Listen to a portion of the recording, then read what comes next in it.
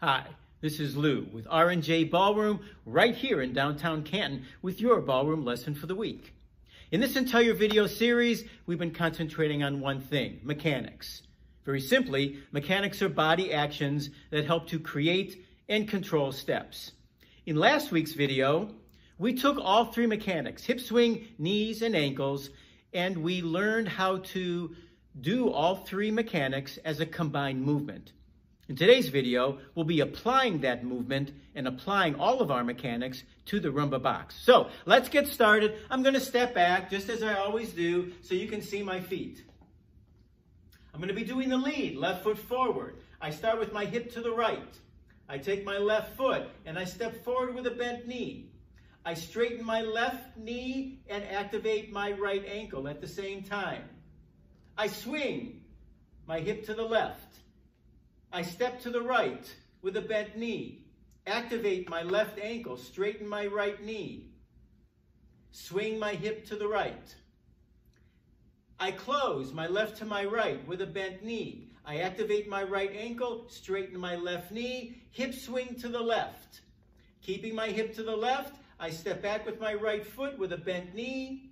Activate my left ankle, straighten my right knee, swing my hip to the right.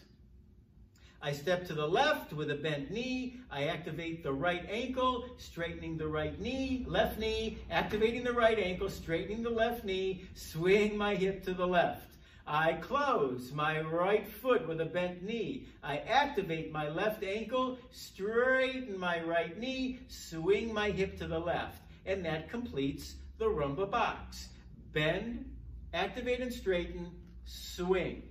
Bend, activate and straighten, swing, bend, activate and straighten, swing, bend, activate and straighten, swing, bend, activate and straighten, swing, bend, activate and straighten, swing. As you can tell, this is a much more challenging movement, combining or applying all of my mechanics to my Rumba box. So here's what I want you to do. Practice slowly. Keep watching this video, but practice slowly. Don't use music. Don't try to do it up to any kind of a tempo. Do each movement in your Rumba box and apply these mechanics to those Rumba movements. Pay attention to what you're doing. Think about what you're doing with each step you take. When do I activate my ankle? When do I straighten my knee? When do I hip swing? When do I take my next step? Very simple. If you have any problems, stop.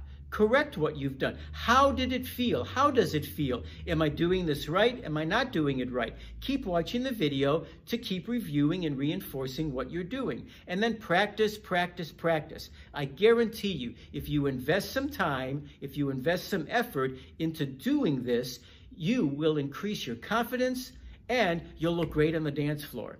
If you have any questions, call the studio. Or if you want any information about R&J Ballroom right here in Canton, call us.